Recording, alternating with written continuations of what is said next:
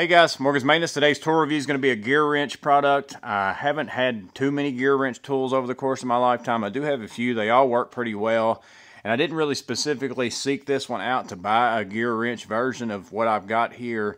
Ultimately, I was looking at the Knipex TwinForce is what they're called. And it's a pair of diagonals basically with that pivoting action to allow you to get easier cutting or more force with less labor. All those kinds of things is what they call themselves. So I was doing a Google search of Knipex TwinForce to see if I could find them cheaper somewhere because they are expensive. And here you can see them for $67.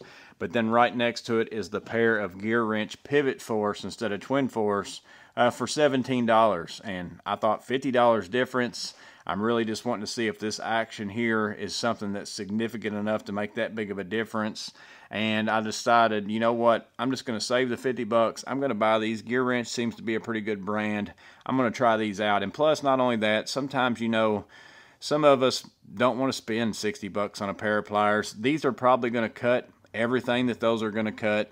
They're always going to do that. I mean, they're a pair of diagonal cutters. Now, those might last longer. The cutting edge might work well better or something like that. But then there's always those little bitty things that make a tool maybe more comfortable to use, more enjoyable, that places value in there. But maybe sometimes people just don't care about that. If I could save 50 bucks, I want to save 50 bucks. So I went ahead and got these. Again, these run $17. These are their 8-inch diagonals, PivotForce.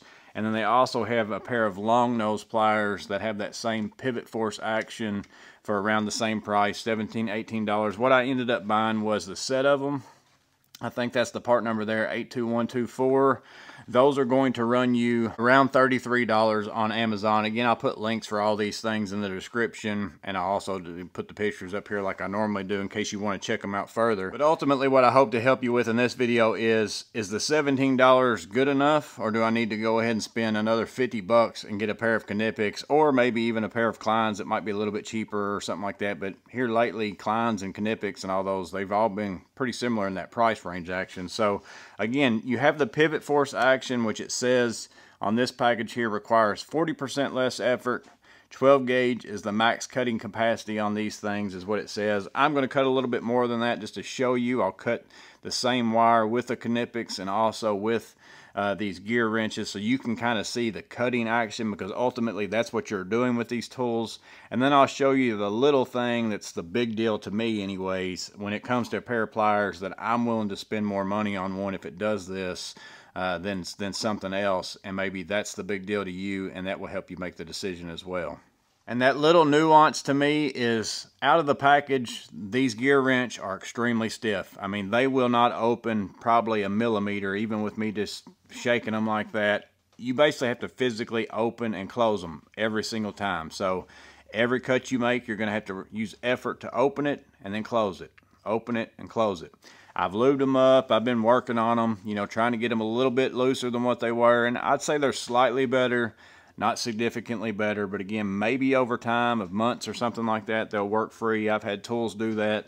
The long nose pliers, a little bit better. I mean, those are at least easy to open. They're still not going to open by themselves, but it's not requiring me very much effort to open and close those in my hand versus these. It's pretty much, I'm having to almost even throw a couple fingers back behind it. I can't hardly even just do it with like my pinky. I've got to have both fingers. So extremely stiff. Again, if that's something that doesn't matter to you, you're saving 50 bucks, because I'm going to show you in a minute. The cutting, not a lot different, although I'm talking about cutting against regular Knipex, not the PivotForce or TwinForce Knipex. So I'm still left wondering how well the TwinForce Knipex cut compared to these regular ones. So I'm probably still at some point in time going to have to spend that 60 bucks to find that out. But if any of you have the TwinForce and regular diagonals, let me know if that difference is worth it to you. I'm really interested to know that. Comment that down below. So again, that's the biggest difference to me. No matter how you shake it out, that's the only main difference. They're all going to cut well. Every pair of pliers I have out here is going to cut through the 12 gauge wire, which is the max size that they recommend. But will it cut other things differently? Probably so. I'm going to show you with some 6, some 10, and then also some 12. I have a pair of Kleins here. They've been sitting out over there. These were stiff as well, which is why I typically don't use these either. They're not near as stiff as the Gearwrench, and I feel like these would definitely, if I got them out more and used them, These would loosen up for sure, and I can use these the same way as my Knipex, but again, not even close. I can just sit there and shake these. Phenomenal. I can just sit there and look how fast I can do that. I can do that all day long, extremely fast. No way I could do it with this, because I mean, it's just taking some effort. So again, even if it is 40% less cutting force required, it's 60%, 70% more effort required to open and close them. So you got to take that into consideration. But let's go ahead and cut some wire. So we'll start out with some 12 gauge solid wire here. I can take my Knipex, and I mean, as I expect, nothing involved there. I could sit there and do that all day long, no problems whatsoever. I get out the PivotForce, same thing. I mean, it's going to cut the wire easy. It's going to not have a problem doing that. So if you're looking for something that's going to cut well for $17, these might be what you're looking for, if you can get them to open up better. And that's the one thing I don't like about buying pliers and stuff on Amazon, which I have to buy my Knipex on Amazon because there's really no stores around me that carry much of these. You never know what you're getting. Like, if you can go in the store and actually get in the package, sometimes there's a difference between one pair of pliers and the next. If you can somehow get in the package and see how well they open and close, you can get you one. So 12 gauge wire, no problem. Same thing. Here's some little small Knipex long nose pliers. I don't have anything kind of in that size range. That cuts through 12 gauge wire easy as well. You can see that in there. These do too. These are significantly better cutting force wise than what these little Knipex long nose pliers are. So that's 12 gauge wire. They're all going to do well at that. Let's go over now and move into the 10 gauge wire. It's really going to be probably no different. Knipex, still no problem. Gearwrench, no problem with that either. You get into the Knipex needle nose, long nose. That cutter works well, and cutter works well on those. So you move up to 10, that's above the capacity that they recommend. That's no problem. Also got some 6 gauge stranded wire, so several different wires in there adding up to 6 gauge. If I go with the Knipex diagonals on this, it takes quite a bit of force. It does cut through there eventually, but I got to squeeze it right there at that end. I got to put quite a bit of effort into that. We go with the Gearwrench, open that up.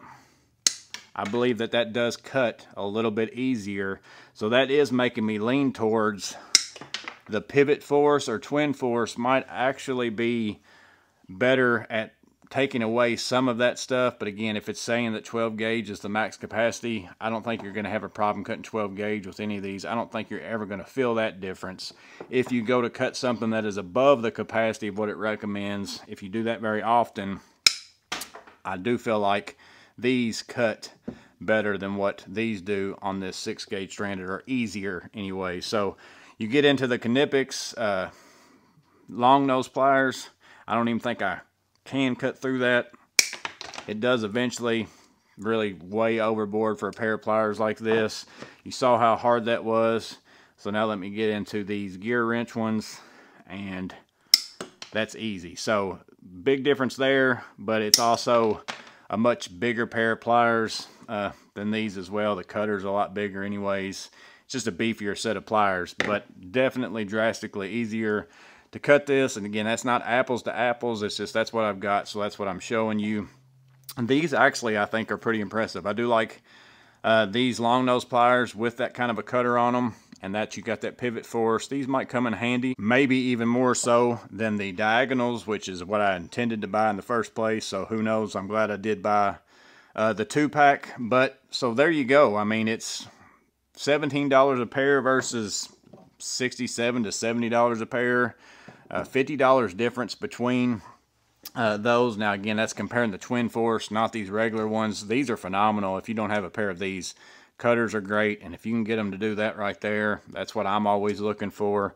But for the price of $33 for both of them, I think it's a good price. The steel looks pretty decent. The handles are nice. They're very, very similar to the handles on your Knipex. They're not real thick like maybe some of the Icon dipped handles. These are the kind of handles that I like on tools. Again, some people like comfort grip and all those things, this is just my preferred handle. They're not thick. I like them. I think they're worth the $17 a piece for sure, or the $33 for both, especially if you don't have either one of these tools and you're starting out and you're wanting to build a tool bag and you don't want to quite step into paying 60 bucks for a pair of pliers yet. These might be the way to go, but again, this leaves me wanting, or leaves me wondering how good those TwinForce Knipex are, because if this cuts that 6 gauge easier than what this does, then that makes me wonder how good a pair of Knipex that have that same feature on it, how good they are. So I'm probably going to end up at some point getting those to try out as well. But you guys, again, let me know in the comments below what you think about these. I think for the price they're good, but again, I don't try to push anything on you. I bought these to try out. I'm just sharing my thoughts with you guys and letting you know that they're an option out there. For those of you who might be looking for a set at a reasonable price, these might be just what you're looking for. But again, let me know in the comments below, especially if you've got those Knipex TwinForce and the regular diagonals. Is it worth it to step up and get those? I'm really interested in that. But I hope that this was useful in some way. You guys stay safe. Have a blessed day. See you on the next video.